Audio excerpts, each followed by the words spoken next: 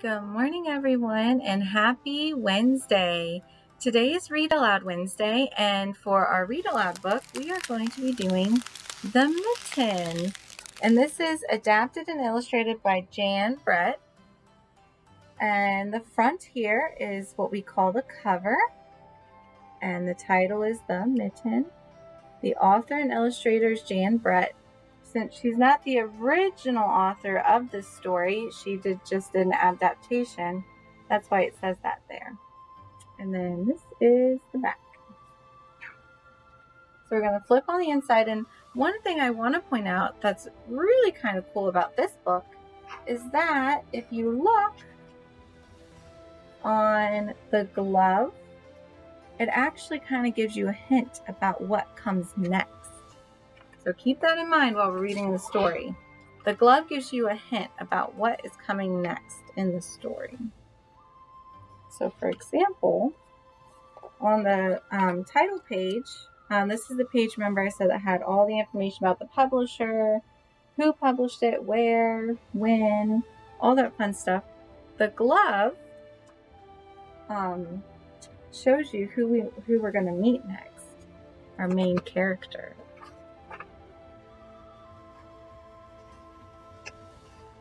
Once there was a boy named Nicky who wanted his new mittens made from wool as white as snow. So our main character there is Nicky, and he wanted mittens made from wool as white as snow. And if we look at that glove, who do you think is going to make him mittens? Let's see. At first, his grandmother, Baba, did not want to knit white mittens. If you drop one in the snow, she warned, you'll never find it. But Nicky wanted snow white mittens, and finally, Baba made them. So let's look at that context clue again. And what do you think it's like outside? Do you think it's snowing and as white as snow? Maybe. After she finished, she said, "When you come home, first I will look to see if you are safe and sound, but then I will look to see if you still have your snow white mittens." So off Nicky went, and it wasn't long until one of his new mittens dropped in the snow and was left behind. So was his grandma Baba right? Yes, she was. And I wonder who might find that glove. What kind of animal is that? It is an animal that hibernates in winter.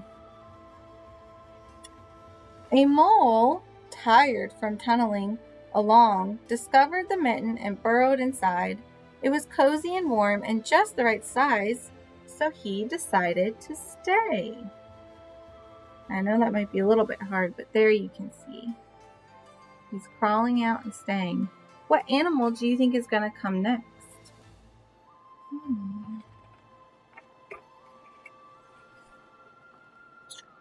A snowshoe rabbit came hopping by. He stopped for a moment to admire his winter coat.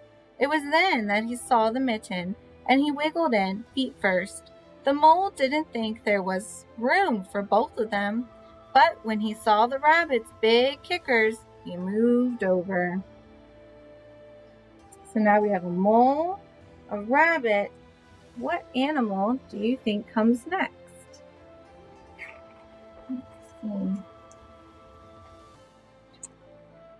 Next, a hedgehog came snuffling along.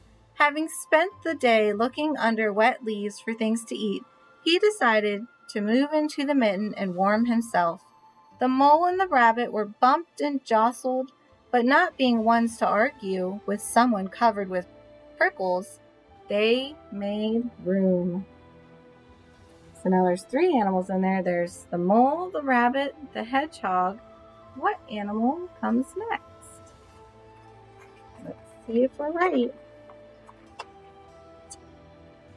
As soon as the hedgehog disappeared into the mitten, a big owl, attracted by the commotion, swooped down when he decided to move in also. The mole, the rabbit, and the hedgehog grumbled But when they saw the owl's glinty talons, they quickly let him in. So now we have an owl, a rabbit, or an owl, a hedgehog, a rabbit, a mole, and ooh, what kind of animal is that? We don't see many of those, do we? Let's see. Up through the snow appeared a badger. He eyed the mitten and began to climb in. The mole, the rabbit, the hedgehog, and the owl were not pleased.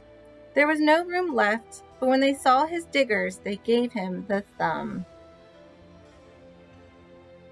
So we got the badger, the owl, the rabbit, the hedgehog, the mole. Oh my goodness. I see another animal peeking through there. I wonder where he's going to fit in at. It started snowing, but the animals were snug in the mitten. A waft of warm steam rose in the air, and a fox trotting by stopped to investigate. Just the sight of the cozy mitten made him feel drowsy. The fox poked his muzzle in. When the mole, the rabbit, the hedgehog, the owl, and the badger saw his shiny teeth, they gave the fox lots of room. And oh my goodness, I'm looking at my context clue here in this picture, and I see, what is that? That looks like a bear. Do you think a bear can fit into this glove with all of them? I don't think so. Let's see. A great bear lumbered by. He spied the mitten all plumped up. Not being one to be left out in the cold, he began to nose his way in. The animals were packed in as tightly as could be, but what animal would argue with a bear? The mitten swelled and stretched. It was pulled and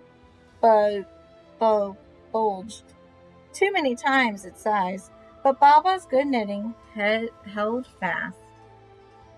Oh my, what do you see? I see another animal. I wonder what could happen next. Along came a meadow mouse, no bigger than an acorn. She wriggled into the one space left and made herself comfortable on top of the great bear's nose.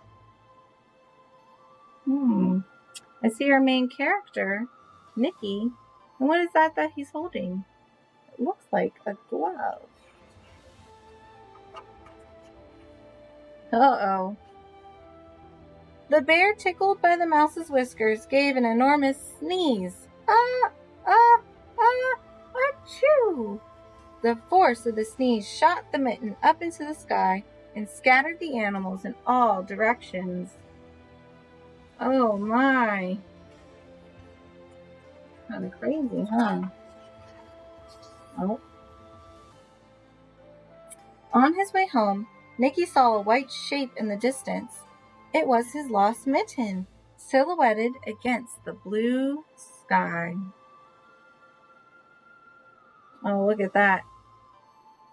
They're all plumped over. Oh, and on this page, it shows all the other animals. They got knocked out by the mitten. As he ran to catch his snow-white mitten, he saw Baba's face in this window. First, she looked to see if he was safe and sound, and then she saw that he still had his new mittens. Oh. So do you think that made Baba happy or sad that he found and kept his new mittens? I think it made her happy. Let's see if we can squeeze this. I don't like doing that to books, but let's see. The end. But look at her face. Look how big this mitten got. Oh my. And this one stays the same. She's probably wondering what happened. She's probably curious to see what happened. All right, well, that's it for this video. I'm going to do our next video on our extension activity, the retelling of the mitten. And here's the worksheet, and it says, I can retell a story. So let's do this worksheet together in our next video and see how to make it. I hope you guys all have a great day.